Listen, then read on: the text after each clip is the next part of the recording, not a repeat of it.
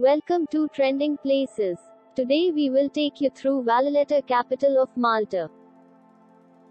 Valletta is the teeny-tiny capital of Malta, a Mediterranean island republic. The Knights of Saint John, a Roman Catholic order, founded the walled city on a peninsula in the 1500s. Museums, palaces, and stately churches are among the city's attractions.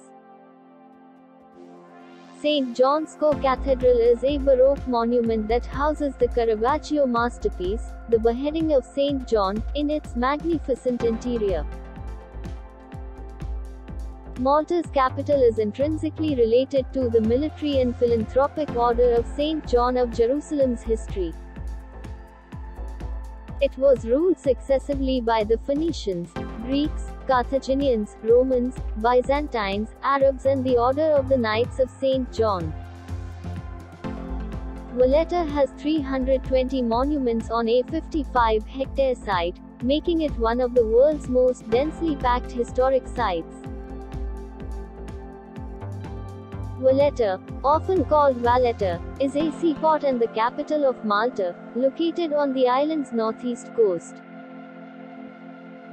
The city's core is built on Mount Severus Peninsula, which runs like a tongue down the center of a bay, dividing it into two harbors, Grand Harbour to the east and Marsamxett Harbour to the west.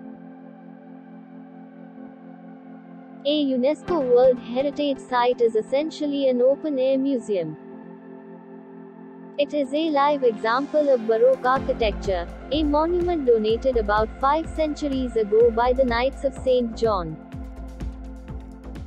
Valletta has hosted emperors, leaders of state, artists, and poets over the years and is now the permanent home of the Maltese government.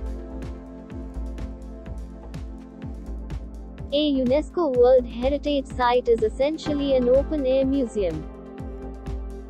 It is a live example of Baroque architecture, a monument donated about 5 centuries ago by the Knights of Saint John. Valletta has hosted emperors, leaders of state, artists, and poets over the years and is now the permanent home of the Maltese government.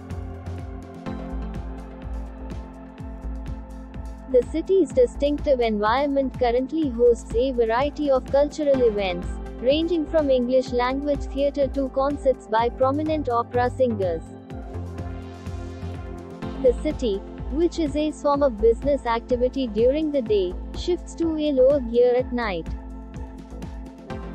Use it to your advantage to get away from the noise and take a stroll to admire the magic of the fortified capital amplified by the gentle lighting.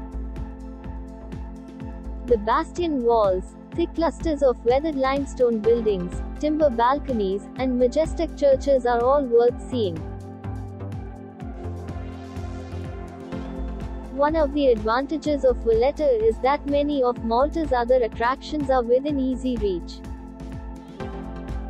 You may spend the morning sightseeing in the city and the afternoon leaping off cliffs into the clear waters. Between Valletta and the historic Three Cities and fashionable Slima, boatmen chug little boats over the sea. Valletta is known for its churches, which include the Church of Our Lady of Victory, which houses the city's foundation stone, St. Paul's Shipwreck Church, and a magnificent octagonal church dedicated to St. Catherine of Italy. Valletta is a commercial and administrative center rather than an industrial city. The aesthetic and historical riches of the city are a major tourist draw. Malta is, in general, a relatively safe place to visit. It is one of the safest countries in the EU to visit, but it is not without its risks.